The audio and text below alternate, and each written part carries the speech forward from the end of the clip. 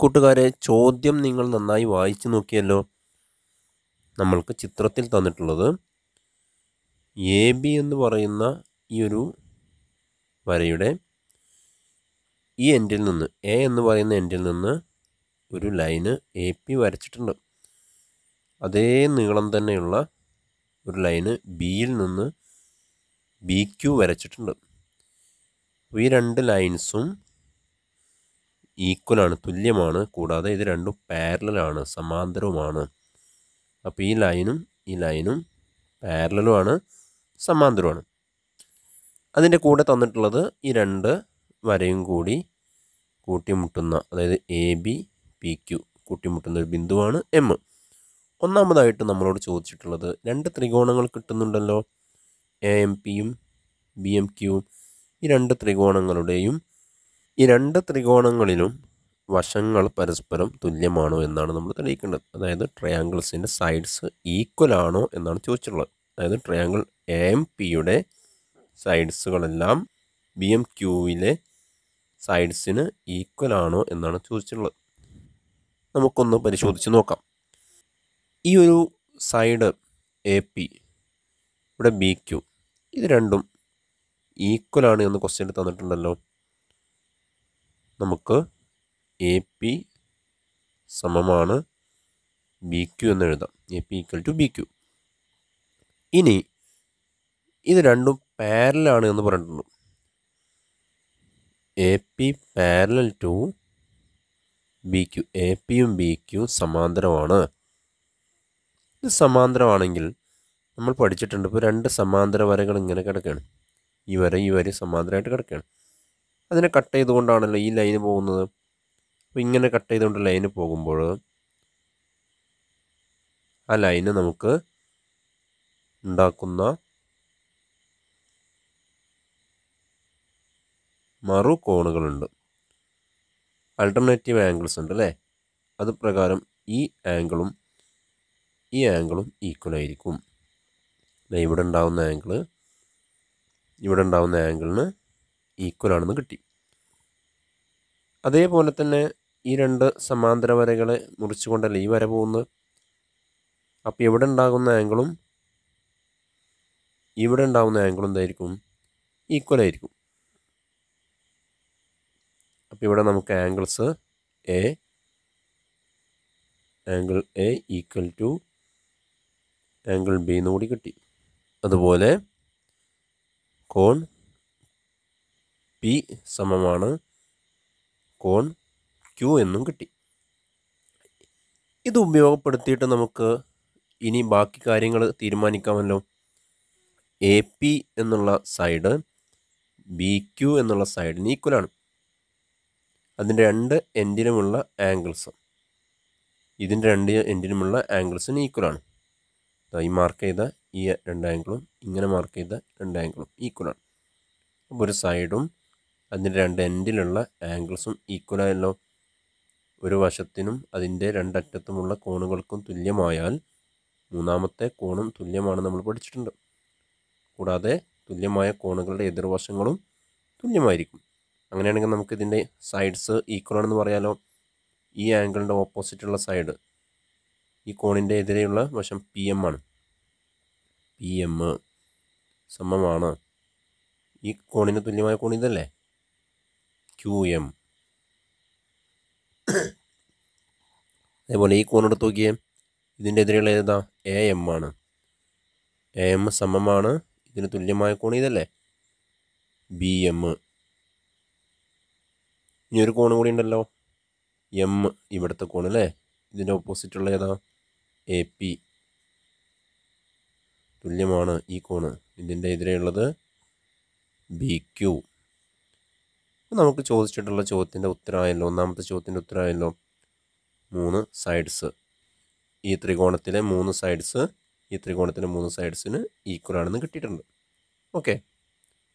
ഇനി അതിൽ തന്നെ ചോദിച്ചുള്ള രണ്ടാമത്തെ ചോദ്യത്തിൻ്റെ ഉത്തരം ഇത് ഉപയോഗപ്പെടുത്തിയിട്ട് നമുക്ക് പറയാവുന്നതാണ്. P M equal to Q M ആണ്. പി എമ്മും ക്യു എമ്മും തുല്യമാണ്, കണ്ടോ.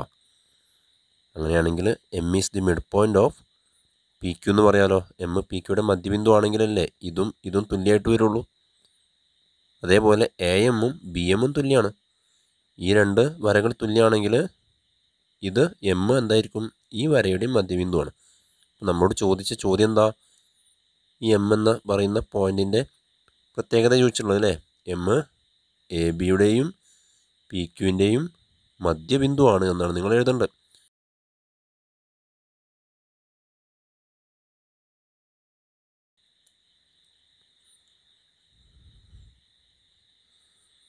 M is the midpoint of AB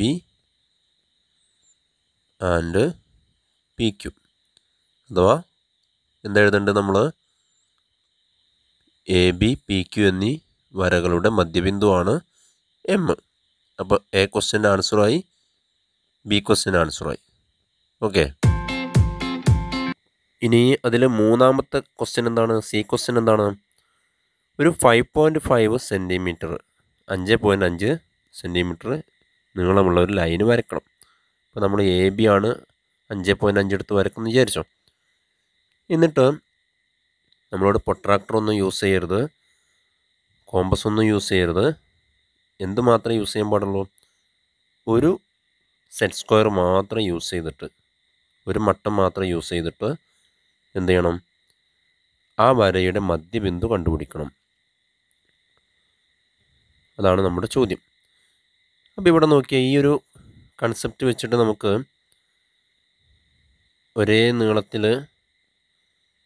ഇവിടുന്ന് ഒരേ കോണിൽ ഈ രണ്ടറ്റത്തുനിന്നും വരകൾ വരച്ചാൽ അത് കൂട്ടിമുട്ടിച്ചാൽ കറക്റ്റ് മധ്യബിന്ദു കൂടെ അല്ലേ കടന്നു പോവുക. അപ്പോൾ ഇതൊരു വര വരച്ചു, ഇതൊരു വര ഞാൻ വരച്ചു. ഇവിടുന്ന് എടുക്കുന്ന അതേ കോണ് തന്നെ ഇവിടെ നിന്ന് എടുത്താൽ മതി. അത് നമ്മുടെ സെറ്റ് സ്കോർ ഉപയോഗിച്ചിട്ട് നമുക്ക് ആ കോണ് സെലക്ട് ചെയ്യാം. ഇവിടെ എത്രയാണോ നീളം എടുക്കുന്നത് അതേ നീളം ഇവിടെയും കൊടുത്താൽ മതി. അങ്ങനെയാണെങ്കിൽ ഇത് യോജിപ്പിക്കുമ്പോൾ ഇത് കറക്റ്റ് മധ്യബിന്ദുവിലൂടെയാണ് കടന്നു പോവുക അല്ലേ? ഓക്കെ, നമുക്കിനി ചെയ്യാം. ആദ്യം നമ്മൾ ചെയ്യാൻ പോകുന്നത് 5.5 സെൻറ്റിമീറ്റർ നീളമുള്ള ലൈൻ വരയ്ക്കാൻ പോവുകയാണ്. നമ്മൾ 5.5 സെൻറ്റിമീറ്റർ കറക്റ്റ് മാർക്ക് ചെയ്തു.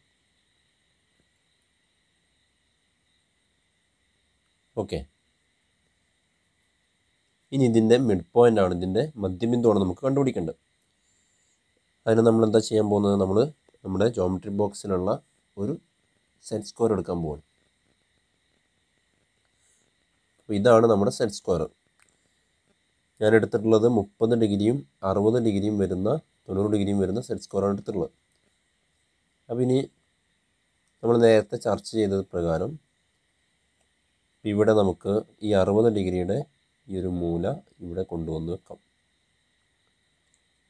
ഇവിടെ 60 ഡിഗ്രിയാണ്. ഈ 60 ഡിഗ്രിയുടെ മൂല ഉപയോഗപ്പെടുത്തി നമുക്ക് എന്ത് ചെയ്യാം? ഒരു 60 ഡിഗ്രി ലൈന് വരക്കാം.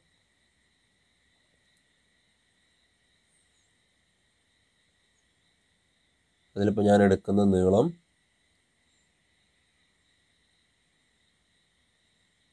4 സെൻറ്റിമീറ്റർ കേട്ടോ. 4 സെൻറ്റിമീറ്റർ ഈ എൻഡിൽ നിന്ന് 4 സെൻറ്റിമീറ്റർ അളവെടുത്തിട്ടുണ്ട്. അതേപോലെ ഇവിടെയും ഈ സെറ്റ് സ്ക്വയർ കൊണ്ടുവന്ന് അതേ മൂല കൊണ്ടുവന്ന് വെച്ചു. അതേ മൂല കൊണ്ടുവന്ന് വെച്ച് കഴിഞ്ഞാൽ നമുക്ക് ഇവിടെയും 60 ഡിഗ്രി കിട്ടും. ഇവിടെയും 60 ഡിഗ്രി വരക്കുന്നതോടുകൂടി ഈ രണ്ട് വരകളും സമാന്തരമായി. ഒരേ കോണുകൾ വരുമ്പോൾ ഒരേ ചെരിവായിരിക്കുമല്ലോ, ഒരേ ചെരിവാണല്ലോ സമാന്തര വര. അതും നമ്മൾ 4 സെൻറ്റിമീറ്റർ മാർക്ക് ചെയ്യണം. ഇത് ഒരേ നീളമാണ്, ഒരേ ആംഗിളുമാണ്. 60 ഡിഗ്രിയാണ് ഞാൻ എടുത്തിട്ടുള്ളത്. ഇവിടെ 60 ഡിഗ്രിയാണ് ഇവിടെ എടുത്തിട്ടുള്ളത്. ഇവിടെയും 60 ഡിഗ്രിയാണ് എടുത്തിട്ടുള്ളത്. ഇനി നമ്മൾ നേരത്തെ ചെയ്തത് പ്രകാരം നമുക്ക് നേരെ ഇത് കണക്ട് ചെയ്താൽ മതി അല്ലേ? നേരെ കണക്ട് ചെയ്താൽ ഈ പോയിൻ്റ് എന്തായിരിക്കും? മധ്യബിന്ദു ആയിരിക്കും. ഇത്രയേ ഉള്ളൂ നമുക്ക് ചെയ്യാനുള്ളത്. നമ്മൾ ആദ്യം വരച്ച ഈ ഒരു വര 5.5 ഉണ്ടായിരുന്നു. അതിന് നേരെ മധ്യബിന്ദു ആയിരിക്കും ഇത്. ഈ 5.5 നമുക്ക് സ്കെയിൽ ഉപയോഗിച്ചിട്ട് നേരെ പകുതിയാക്കാൻ കഴിയില്ല. പക്ഷേ ഇവിടെ നമുക്ക് വളരെ വൃത്തിയായിട്ട് ഇതിൻ്റെ മിഡ് പോയിൻ്റ് കണ്ടുപിടിക്കാൻ പറ്റി.